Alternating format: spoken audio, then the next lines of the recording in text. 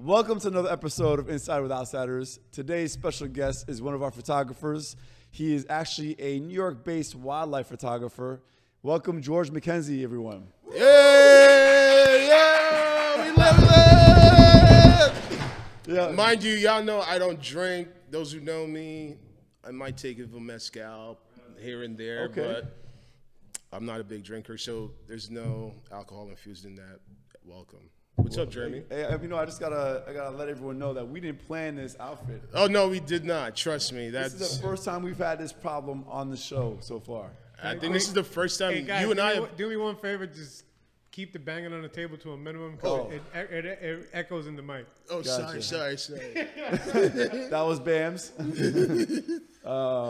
So we both work with Phil Raven. Yes, we Actually, both I do. met you because we were doing that hike in January. Yes, 2020. I almost died. The The first hike. Go ahead. Let's hear about your experience. Hey George, would you like to go on a hike? When? Oh, this weekend. Wait, you mean the coldest weekend coming of the year so far? Oh, it was like 14 degrees. Oh, on the ground, but we're not even talking about the elevation of the I hike. didn't mean to interrupt. So, yeah, why not? Sure, I'm down. Never been hiking before in my life, you know what I'm saying? But I got the gear. I look like, I belong. I'm like one of those motherfuckers that show up with the J's on, the O-lines. I fit the role, you know what I'm saying? You did. So I show up, everybody's like, yo, hey, man, welcome. Because, I understand this process and, what you were trying to build at the time. What process? Kind of like you working with a brand and you're doing your thing and somebody from the brand is coming along, right? And it's like, you can see, some of the people just go fucking...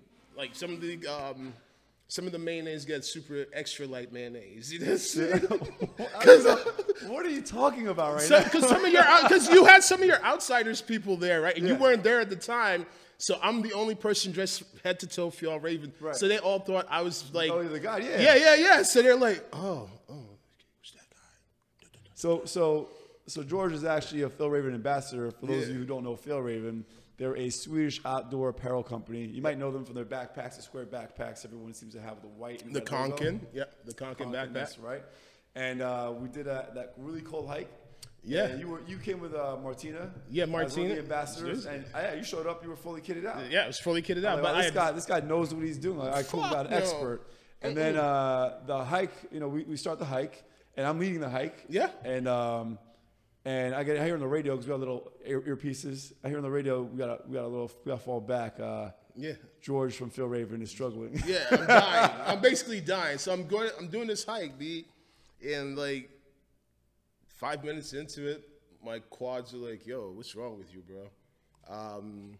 Hanging out, going even more. It's like, yo, how long is this hike? Oh, it's like an hour and a half. What? I'm looking back at the base, man. When you caught up, you look like you ran a marathon. You were sweating. I was. You look like Patrick Ewing at the free throw line. Oh yeah, like prime time Pat. You know what I'm saying? Like we talking 97, 98 Pat, finger roll Pat. You know what I'm saying? That bitch ass move. We ain't gonna talk about that shit though. Man. But so yeah, that was my first hike. It really kicked my butt. I think my heart rate had peaked multiple times. Well, I gotta say, Apple Watch was like, yo, are you okay? That hike kicked your ass. But what's funny is that the following hikes, and I don't know if you started hitting the gym, but the following hikes from there on out, you were keeping up with all of them. Oh, no, because I never wanted to be that guy again. Yeah, but how did you just snap and be like, I don't want to fall back behind? No, that's why I'm always in the beginning, because so it's a mental thing for me, right? Right, yeah. I know what so you're saying, it's like if I'm in the front and I'm leading, I'm good. You keep the pace. Yeah, I'm keeping pace. You'd rather be with a pace setter. Yeah, than to be in the back kind of like shooting the shit, hanging out with everybody. You know what I'm saying? So that's what I figured out. That's how I do good on these hikes now. So I just I'm running right in the front with Jillian. If I'm in the back, you guys I want to get back into the outsiders in a second. Yeah. You mentioned Patrick Ewing, the free throw, the layup, and all that. Let's talk about Charles Smith. Forget the 5 blocks Charles Smith got blocked. Who cares? Let's talk about, you're obviously a New York native. No, I'm not a New York You're native. not? I was born in South America, and my family migrated when I was really young. Where were you born in South America? Why were you born there? I don't know. This is kind of like where we ended up after the whole like slavery thing. Oh man. Okay, where? Oh my God, this is gonna be an interesting one. Yeah, I don't Busting know. my balls the whole time. No, I'm just saying. Like you asked me a question. Where in South America? I'm from so by default, I'm going to be very prideful. This is as South American as I'm going to be. So I come from a country called Guyana. It is not an island like the rest of the Caribbean. It's only part of the Caribbean because it's the only English-speaking country in South America. That being said, Guyana is big enough to hold every single Caribbean island within its confines and still have space left over. It also has the longest single drop waterfall in the world, the Kaichor Falls. So we should probably do that for an outsider this trip. Yeah. Oh shit. They would. First off, they major in ecotourism. 84% of the country's rainforest. How many? So you were born there. How old were you when you came here? I was like 5. So do you remember much time over there? Oh yeah, because my parents would basically to keep me out of the streets. Basically, say, hey, school's over, buddy. It's time for you to catch a flight, homie. Would you ever consider like moving back there? I'm sure you have like great memories. I have great memories. I still have family there. I'm thirsty. I'm gonna crack this beer. Yeah, let's go for it. Hey, shout out to Fat Tire. Fat Tire for making it happen. Cheers, buddy. Cheers. Thank you, sir. Reach you. That's great.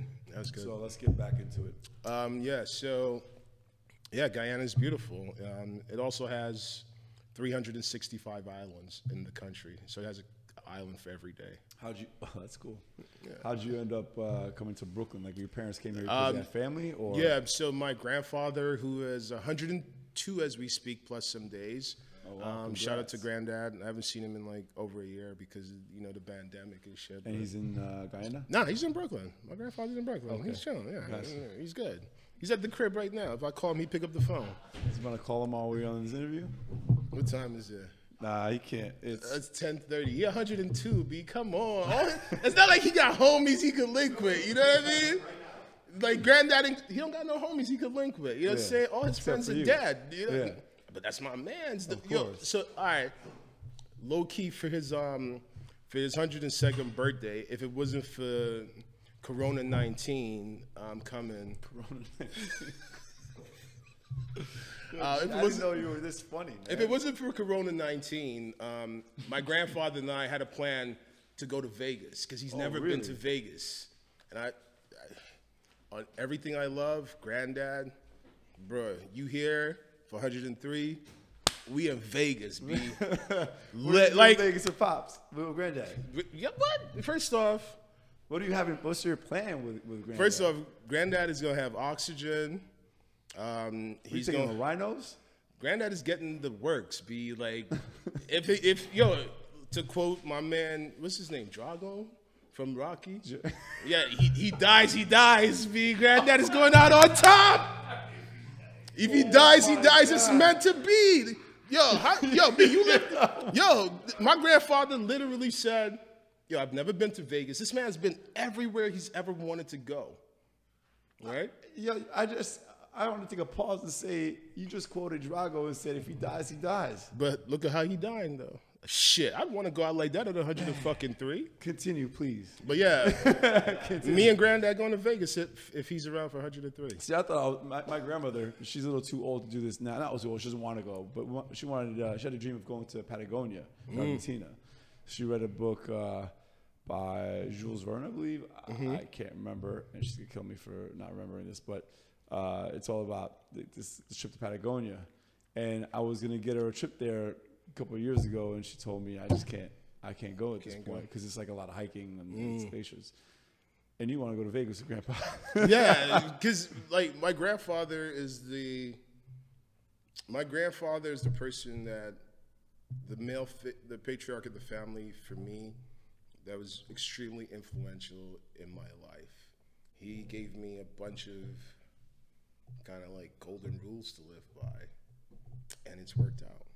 Motherfucker's 103. He knows some shit. You know what I'm saying? He like gave me the, you never chase money because if you made it once, you'll make it again. You don't chase public transportation. There's always another bus 5 minutes away. Okay. You know, don't chase after women. They outnumber you. They outlive you. And there's always a new model willing to take the old model's place for the same price. So he got some knowledge. You know what I'm saying? So he's the reason why your parents. He was in Brooklyn before you came. Yeah, he's the reason that we migrated. So he migrated. Then my aunts migrated, and then my mom, and then So you came here with your mom, obviously. Yeah, my mom and my dad. Yeah. Do you have siblings? I have 5 younger sisters. 5 younger sisters. I call them the curse and the gift. What about them is a curse? What about them is a gift? Well, who wants to be a young man with 5 younger sisters? Like they could be older sisters. Then, yeah. Yeah. That's why they're the curse and the gift. Exactly. So the gift is that they really prepped me for dealing with women in my life. I learned at an early age I couldn't hit women.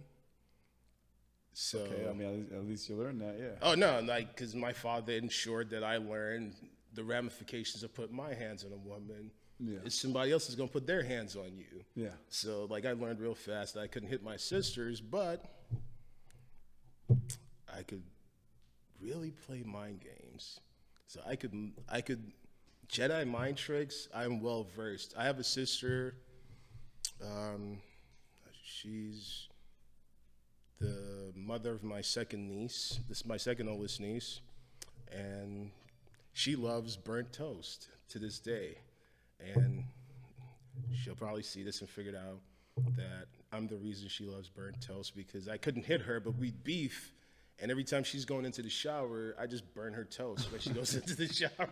Let's get back on track here, burnt toast. Yeah, so yes. When you was it like a cultural shock for you to come to Oh, hell yeah. Everything completely different, new.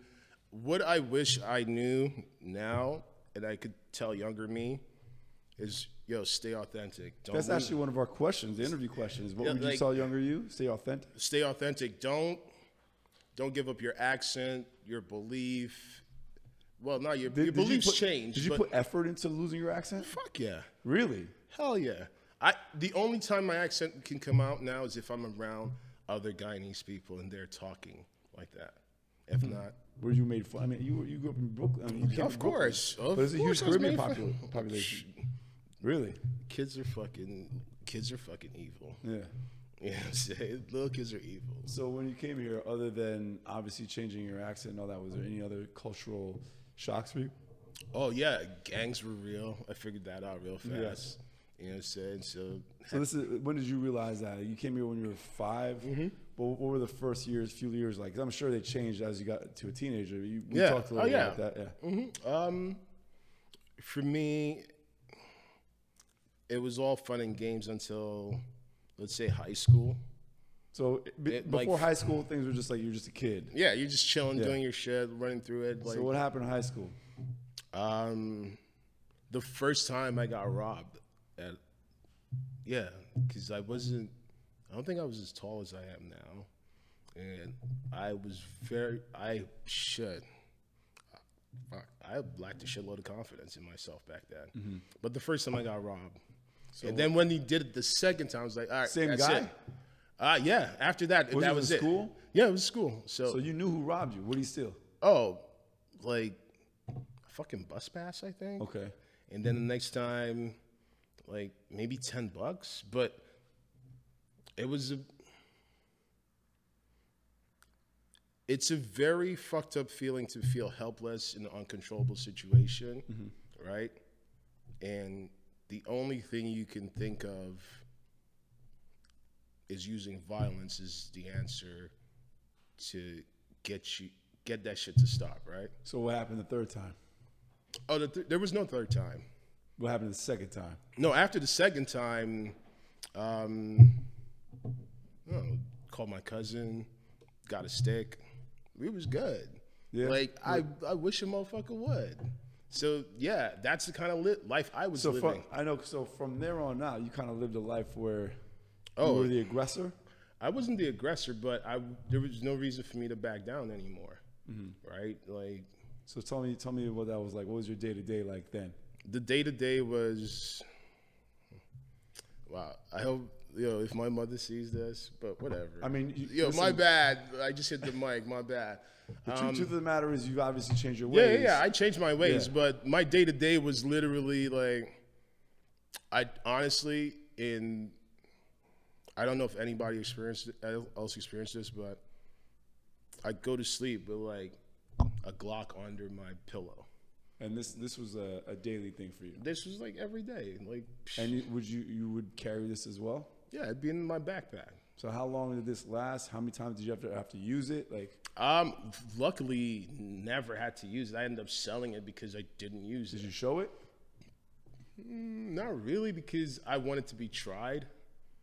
So you wanted it? Oh, I wanted somebody to test me. Yeah. Because I was ready to make an example of like anyone. So how old were you in this period? I was in like, so this was from 16 to like 19. So from 16 to 19, you carried a gun with you most times. Oh yeah, always there. So what changed? What changed between to have you stop Women. Women? Yeah. How? So this all right. So this really cute Haitian girl. Yeah. All right. Valerie lived on the block that my grandfather still lives on. What part of Brooklyn are you from, by the way? East Flatbush, but I'm in Bed-Stuy for most of my life. Gotcha. So Valerie was, I don't know, like teenage crush, man. Like, yeah. But her father was on like, oh, he's a vagabond. You don't bring the vagabond in the house. Haitian? Yeah. I was like, oh shit. And he had the vagabond shit, and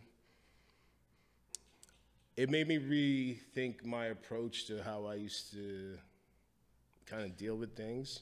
And you know, I didn't know that story. You told me another story. Oh yeah. But that's was at the same time. Or was that later on? No, that's later on. Oh, really? But so that was another woman too that like steered that story. Yeah, I remember that. So this one story with your Haitian girlfriend. Yeah. So that's what got me to kind of like rethink my daily tools in my toolkit. Yeah. And I kind of taught myself how to type. Got a good job. So that inspired you to become a better person. Well, I'll take a step towards that direction. Yeah, definitely take a step. It was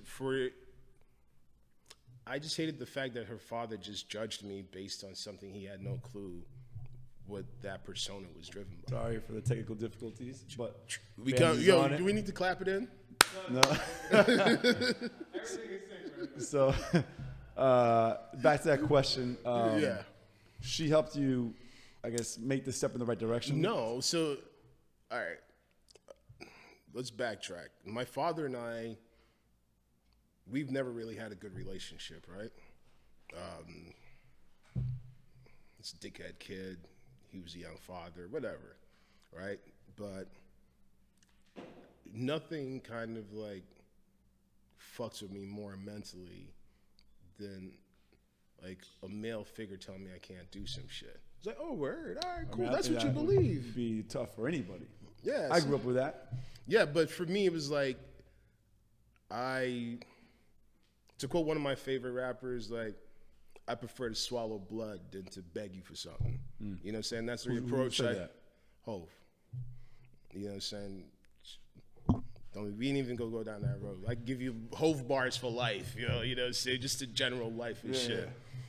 But yeah, with that being said, I didn't like the fact that her father thought that of me and he knew nothing of me, right? Right.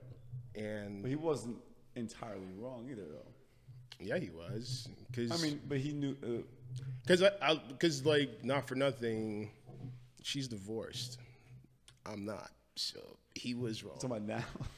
Let's say he fucked up. We're not petty or anything. No, it's not petty. I'm just stating facts. Yeah. You know what I'm saying? Like, winners win, losers lose. You know what I'm saying? So you kind of made a step towards the right direction. Yeah. So when was that other incident? How far after that? About We'll talk about that in a sec. So for me, it was.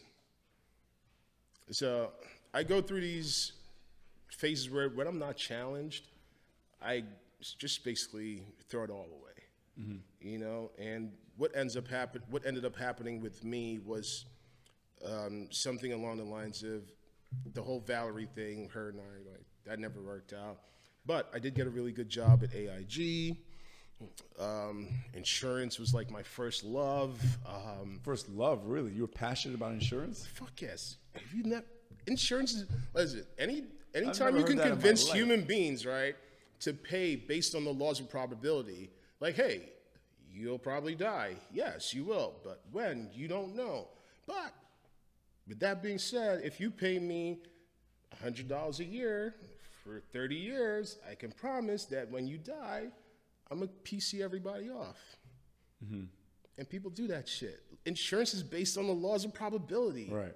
Like, you might get sick, you might not, but you got health insurance, right? Yeah. And you paying that shit anyway. Okay, so you are passionate about insurance. That's No, weird.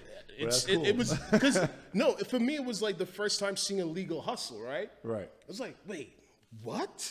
Yeah. Holy shit, I didn't know what that's what insurance was. Yeah. Got that job, enjoyed it, really got to a place where I was making the money I liked, had a title I liked. How old were you then?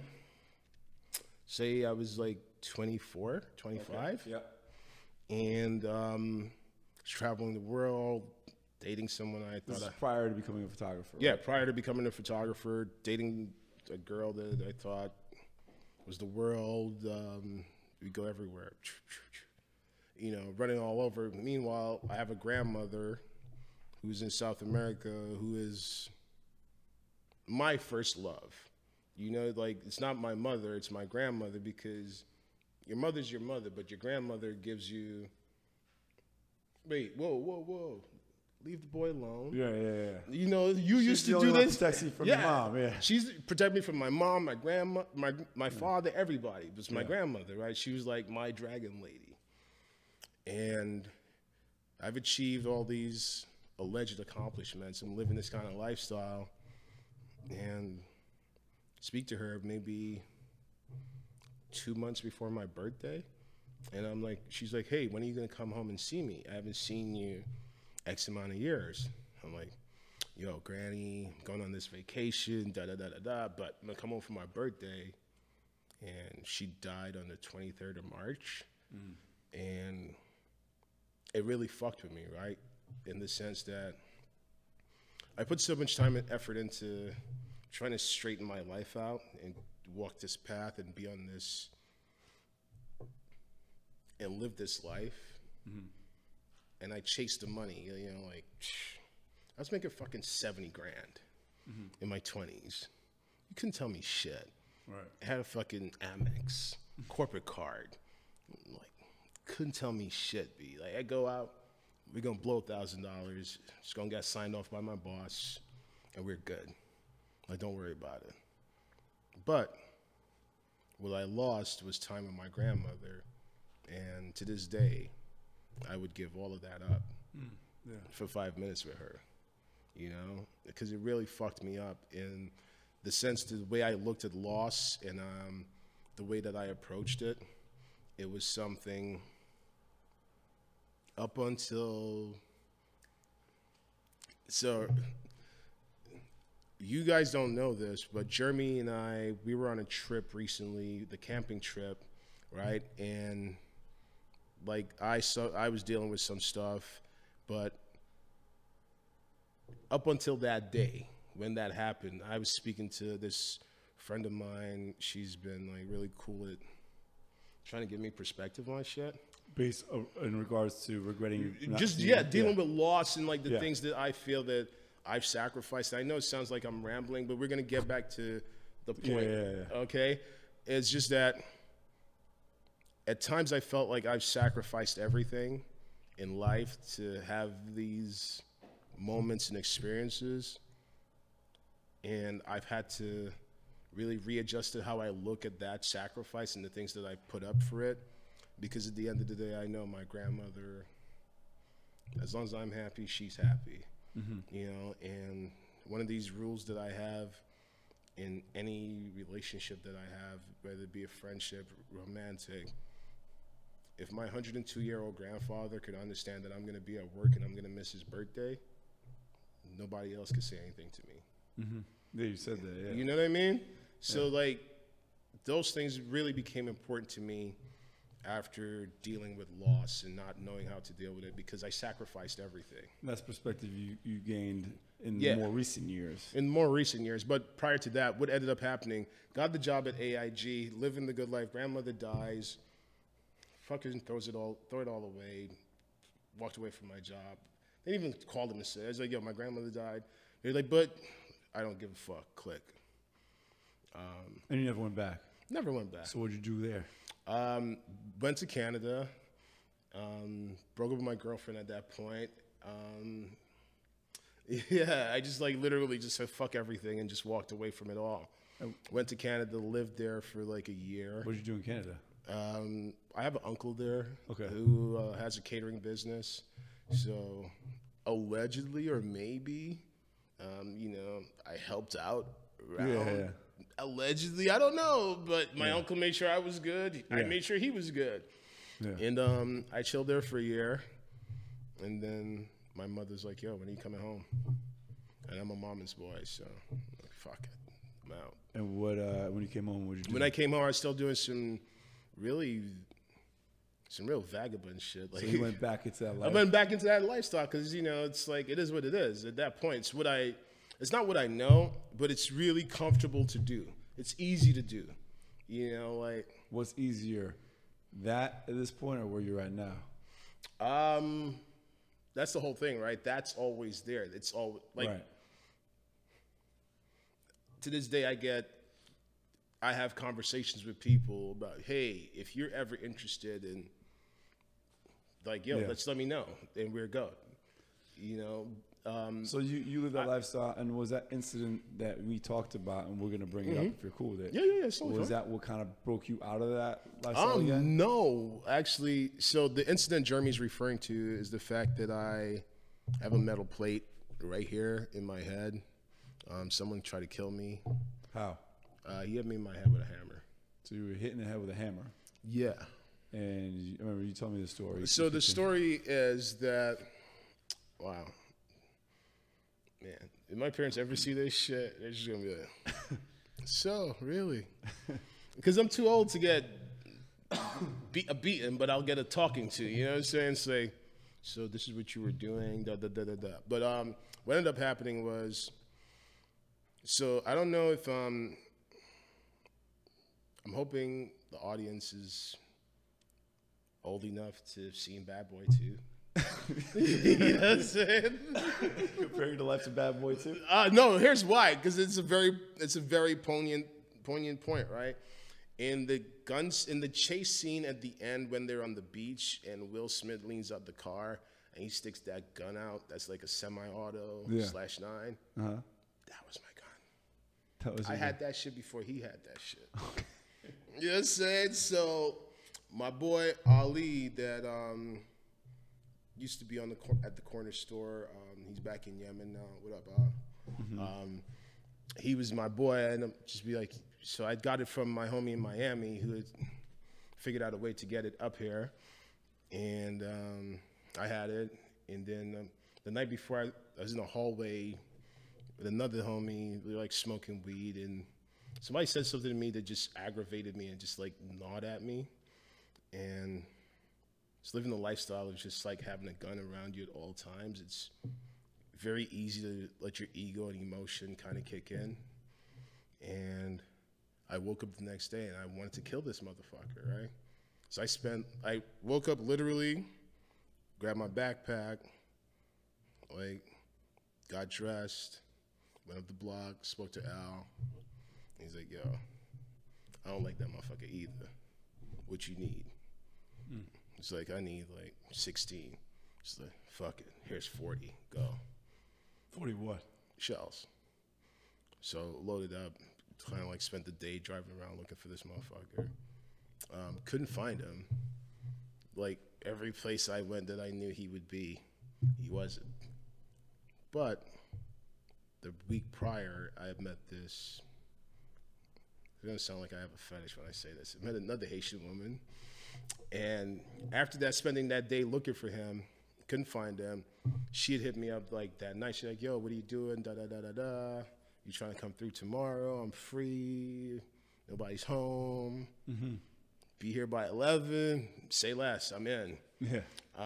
So I get dressed the next day to hop a dollar cab to the 90s to go check Shorty. And as I'm walking up the block, I see one of his mans. His man's is like, "Yo, what up? What's good with you?" I'm like, "Shit, what's good with you?" Like, he's like, "Yo, you talking crazy about my boy?" I was like, "Listen, man, me and you got no beef, but you know what I'm saying, me and this dude, we got shit to settle." And he's like, "Oh, word?" I was like, "Yeah, word." But anyway, I'm trying to get laid, so fuck y'all, I'm out. Yeah. And I turned to walk away, and the next thing I know, I'm in the ER. I'm holding this side of my head, and it's like somebody's in there with like a fucking nail, like fucking poking my brain. And this dude, Dread, that we used to all hang out with, is filling out paperwork, right? And they're like, "What happened to him?" He's like, "Oh, somebody hit him in his head with a hammer." Then the next thing I remember is them telling me, "Mr. McKenzie, could we cut your clothes open? We need to attach this equipment to you." And I was like, "Give me a second." And like puked like a 3 liters worth of blood. And then like they hooked me up. I guess I was stable at that point, and then they transferred me over to Kings County. So I'm in Kings County, I'm like getting my bearings back, and now I'm getting pissed. And literally I'm just in pain, and now it's on. Fuck it. I'm gonna scorch the whole block. And God bless this doctor, right? Because she had me by the balls. I was like, "Yo, I need to go." But if I sat up, like, I literally couldn't stand up. I was in so much pain. I was like, "Yo, I need you to make me feel good enough so I could walk out of here." She's like, "Listen, I can do you one better. I can make you feel good enough that you might even live." And I was like, "Whatever," right?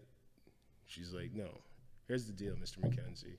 If I make you feel better, you can't leave, because then I'm gonna have 2 you guys in here, right? So you have meaning that you're gonna go. Oh yeah, I'm gonna go and do what I gotta do, and then like someone else is gonna be in here, right?" Yeah.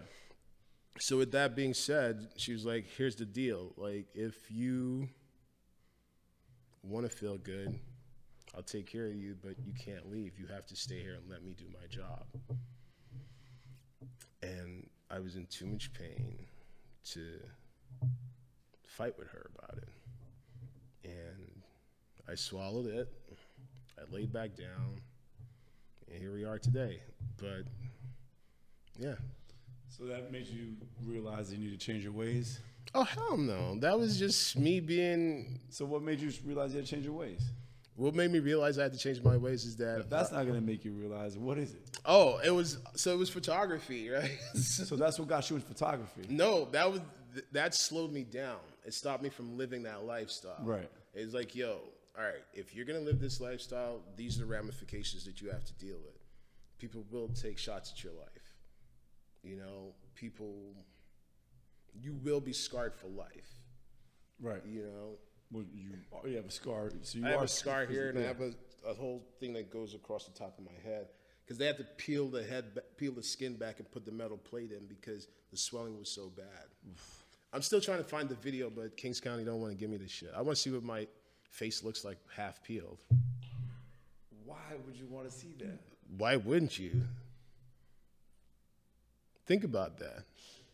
I'm trying to figure out why I'd want to see it. But why wouldn't you, though? Like, okay. Don't you want? Anyway, I don't know. I probably want to see it. You want to see that? Yeah, I mean, I've had 7 surgeries. I don't want to see that. Yeah, like you're like, yeah, I got my back. I was like, ooh, like, yo, I got video of that shit. I'm sure they do.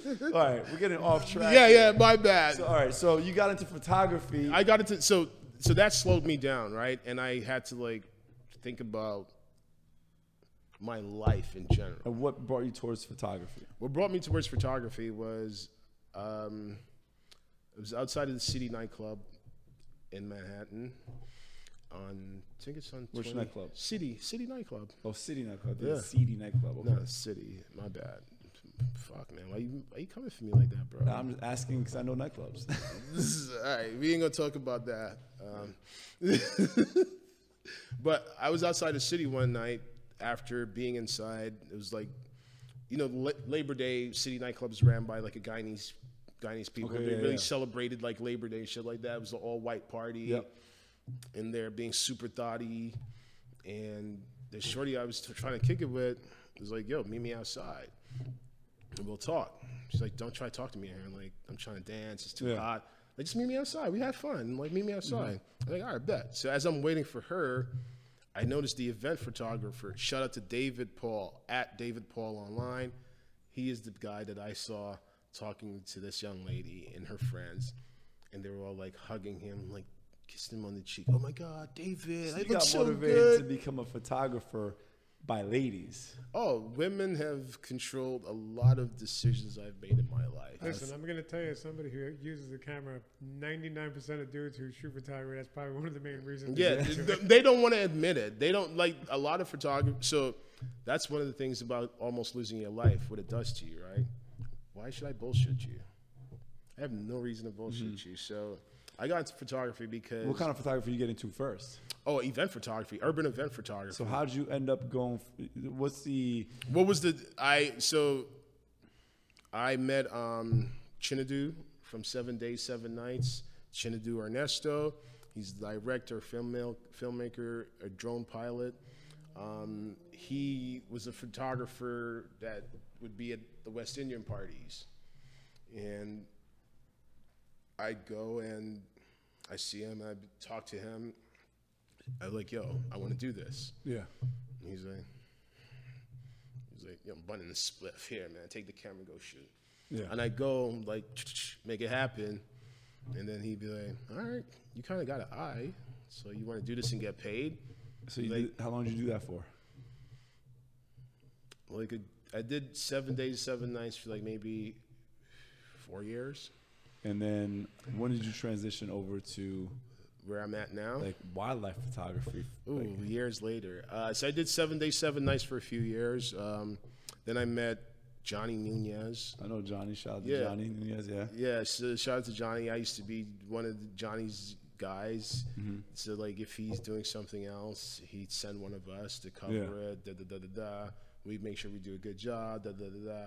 So did that, and then for a while after, and then one night after doing an event with Johnny, I was being cheap. He paid me instead of like No, I'm lying. I was being cheap. Plus, yellow cab drivers are fucking racist. So fuck those guys. Facts. So I'm instead of jumping in the cab because I want to go to Brooklyn, and these motherfuckers think that I don't got enough money to get to Bed-Stuy. It's like, B, come on. Like you're literally parked in front of one of the hottest clubs in fucking Soho, and you really think I don't got money to get home? Like, all right, whatever. I walk to the F train, jump on the F train. I pass out, B. I wake up one stop away from fucking Coney Island. Oh wow. With my fucking bag empty. Ooh. Camera gear gone. I was like knocked. I was sick. Rode the train all the way back to fucking 33rd to go to the Lost and Found department to hear these motherfuckers say, oh, we don't open until 7 and you got to call this number and just report it. There's nothing we can do. You don't have insurance? Oh, so bad. Damn. Next. Fucking MTA. So fuck the M, the T, and the A. You know what I'm saying? Like all three of them motherfuckers. But yeah, I lost my shit and I basically left photography after that because photography is extremely expensive. Like you can ask the photographers that are here. These cameras. We know are, it. Trust me, we know we got all this stuff. Yeah, So, this gear is not cheap. We're getting low on time. I want to make sure. Yeah, we hit yeah. the But points. anyway, got into that, and a few years later, I'm working for LG. I'm the market manager for LG Consumer Electronics. I'd be at CES every year, whatever. Ran into Chin one day. He's working for Flowrider. He's like, yo, so I'm in New York, and I need a photographer. And what's up? I'm like, yo, you know, I don't have a camera. He's like, that's cool. I need you to be there tomorrow at 7, Radio City Music Hall. Tomorrow at 7, I was there with a camera, and I was back in the game after that.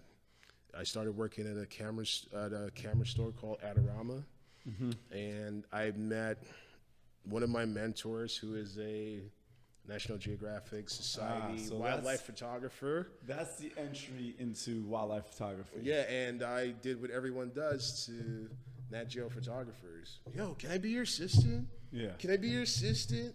Can I be your assistant? Like, sure, you have no clue what the fuck that is, but Yeah. if you feel like you can do it, sure. I did that to him for like a year straight, but we had developed a rapport, and I had met his wife.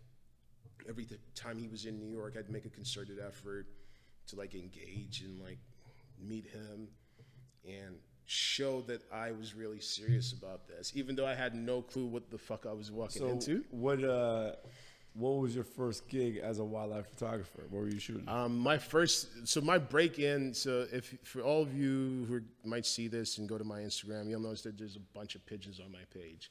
So my first ever job for National Geographic magazine was to basically produce a shoot in New York City on some of the smartest birds in New York City.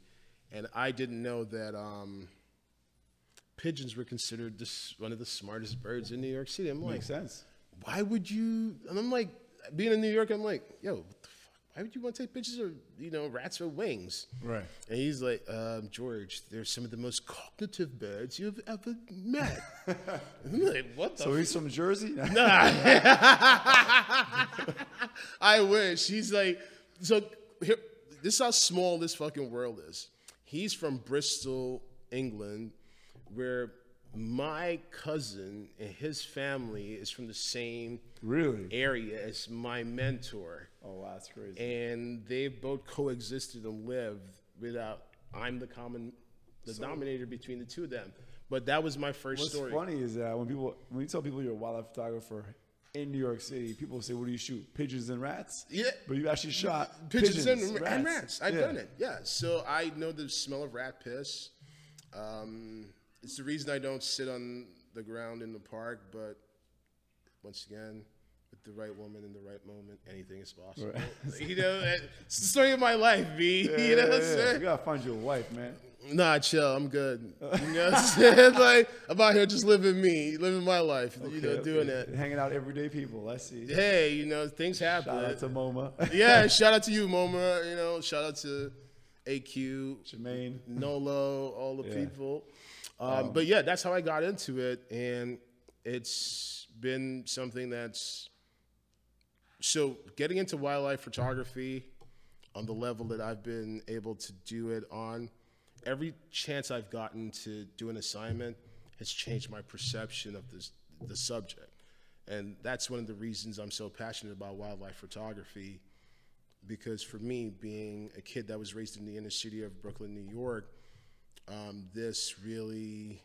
being exposed to wildlife comes from the Discovery Channel and like mythical things that your parents tell you about that, to be perfectly honest, they know nothing of. Right. Because they didn't experience it. Right. You know what I'm saying? So. But there is a magical sense of nature and wildlife that, because especially coming from the city, we don't get to see it. Yeah. We don't, but I feel I've been noticing more birds lately, because whenever you're riding with us, I'm like pointing it out because I'm a psycho about it. These hawks, falcons, eagles, and they're out here. George would appreciate that. Yeah, so it's one of those things, and that's why this is so important for me as a black man to be able to share this knowledge and experience, because conservation is cool and saving the planet is cool, but we all need to have a vested interest in this, right? And knowing about it will help you. Yeah, have a vested interest in it. It's like you said something that my bad. I really didn't get a chance to like jump in and like really support my point, which was, yeah, we see squirrels and pigeons and rats, right? But this wildlife, honestly, it exists in how we interact with the wildlife is really important. So when you see the pigeons, don't chase them. Like, guess what pigeons are? Pigeons are great bioindicators for your environment. Like, if you're seeing dead pigeons, like randomly dead in your neighborhood, there's something wrong with the water supply in your neighborhood. You should really look into that. Call 311 and check on that. Yeah. You know what I'm saying? And if you're seeing way too many rats, then guess what? The garbage situation in your neighborhood is getting out of control. Which also spreads disease and so on. Yeah, So, you know, and people tell you, well, you're going to get diseases if pigeons poop falls in your food. I don't know. Do you not get diseases if dog shit falls in your food? Maybe I'm different. You know what I'm saying? I don't eat dog shit, but, you know. Let's get into some of these go for questions here. So, what does success mean to you? What are your goals and dreams, and what does success mean to you? Success means to me that this space that is the wildlife, the biodiversity, I see more faces that look like me. That's what success means, because it needs to matter to everybody, right? It can't matter to the people who, well, I have the financial capability to chill at home and recycle. Right. Like, show the mother that doesn't have the financial flexibility to chill at home and recycle how she can play a role and have an impact in this, because her kids matter too, right? That's interesting, because most people answer that question with what's they see success as for themselves, and that's success for you, which is great. It's so selfless. No, so I appreciate that answer. Because it's not. Here's the thing, Jeremy. Like, I don't ever want to be food for these little kids. You know what I'm saying? Be food, you're saying? Yeah, be food. Like, I don't want them to look at me and see, like, yo, okay, I could take his jacket, his pants, his watch, his glasses. I don't want to be food. Okay. So it's in my best interest to educate these young people on how they can go get food. Right. You know what I'm saying? I see what you're saying now, yeah. So, no, I don't want to be food, but I would love to see people that look like me when I walk into a room that we could all level up. So your personal goal is to be able to inspire and do that? No, my personal goal is to literally create opportunities for people that look like me so they can be part of the solution, not part of the conversation. That's bullshit. That's a beautiful, selfless dream and goal, man. Nah, bro, I got 5 sisters, bro. You know what I'm saying? I'll be all right in life. My next question for you is, what's your favorite part of Outsiders? Favorite part of Outsiders, honestly, is going to be very kind of selfish. I like the challenge of going on the hike and the results of it's like going home is when I hate it, right? I don't love it going home, because you sit on the train and my fucking muscles are like, what the fuck were you thinking today, B? And you gotta do this shit again tomorrow. You're fucking insane. Yeah. I'm hating Jillian, cursing everybody out at this point. But I love the fact that I get to go and experience these things and breathe fresh air. I get to see eagles and hawks soar at these amazing heights, and they're literally right over there. Yeah, and I appreciate you pointing them out to the people on the hikes. Yeah, because you're also see that bird, the hawk up there. Yeah. It's circling. It's about to attack. It's about to, it's just gonna die. He knows what he's talking about, and it dives. Yeah, he's gonna get something. Yeah, he's gonna eat. So, I don't want to be prey for hawks. The hawks of the street. You might be hawks of the street. Yeah. What have I not asked you that you'd like to share with the audience? Something that maybe no one knows you want to share about yourself. So I'm really 6'2". I'm really black. And I actually really, really am in a seriously toxic relationship with the New York Knicks. Oh my God. That is a terrible relationship, my friend. Yeah, it's the most toxic relationship I've ever been in my entire life. I don't want to start getting into it, but as long as James Dolan is the owner, it's going to be toxic. We talk about this some other time. I'm just going to chalk it up to being as you can see, I'm loyal. Day one. I'm sorry to hear that, my friend. All right, so the last segment of this show is 5 rapid fire questions. Okay? Go for it. So whatever comes to mind, obviously rapid fire means answer quickly. When you think of greatest of all time, who comes to mind? bitch ass Michael Jordan. Spoken like a true New York Knicks fan. Yeah. Sorry for you, man. Okay. Favorite city other than New York City? Does it have to be one? Go ahead, off the top of your head. Oh, so Toronto. We'll go Toronto. Okay. Toronto? Yeah, I'm not. Been there once. I did like it. I was there in March. It was so cold, but I gotta go there in the summer. I love I don't think the cultural diversity. I feel like, excuse me, people from Canada, ban this man from your country. You don't want him to come. If he comes, the secret is out. Like, chill. We don't I've already been there once. What are you talking yeah, about? you were there at the right time. Jeremy, you should always be in Toronto in March. It's a beautiful time. February, March, January, it's amazing. Just to piss him off. Okay. Next question for you. What's your favorite New York City wildlife? My favorite New York City wildlife, to be honest, it's the pigeons, because they're my spark. They're the reason I'm into wildlife. They changed the way that I looked at them by just being them. Okay. And I identify with that. And it's I feel like they're New York City's mascot in a sense. It's between them and the rats. Can I just give you guys an interesting stat about the rats? Yeah, let's hear it.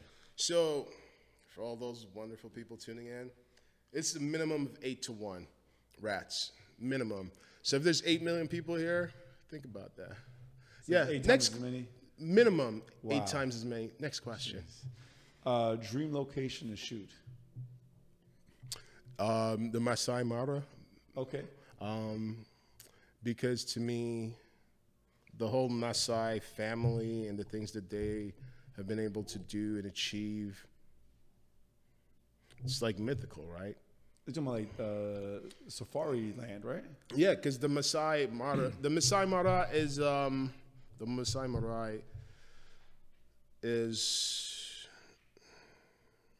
so there's this really dope place where all the wildlife converges in that country, and they go to these water holes and they chill.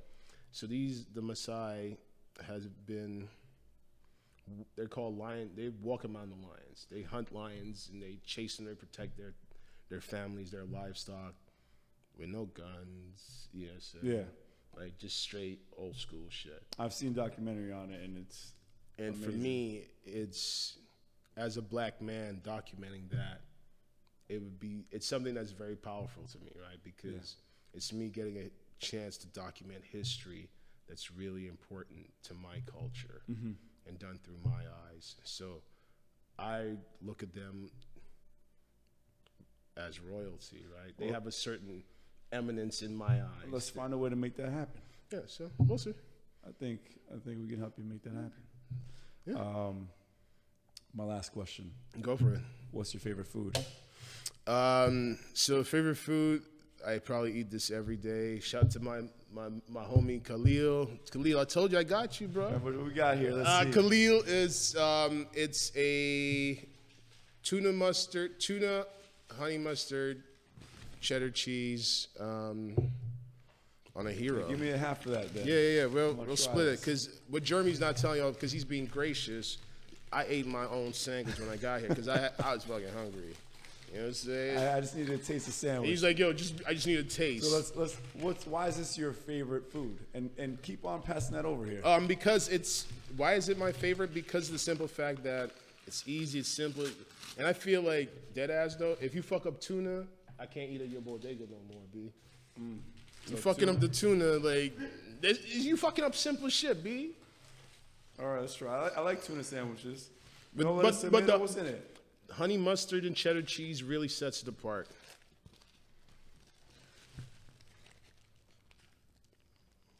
That's good. You don't arrive at this size by not knowing what you fucking like. We thank these sandwiches for your wonderful physique, then. Yeah. All right. All right. That's really good. Well, on that note, I want to thank you for being part of the show. Thank you for having me. I'm really happy I met you, man. And I'm really happy. Same, man. I thank you for holding me accountable. I appreciate that. I appreciate your honesty and your communication, man. Thank you. All right, we out. I can put my sandwich down and smoke some weed now. Keep that off camera. I'm hungry. Please do. That's hilarious, actually. It's like, we out, but my segment's not supposed to be. Yeah. We gotta go. I'm hungry, and he's about to do some something we don't want to see on camera. So thanks for watching. Peace. Peace.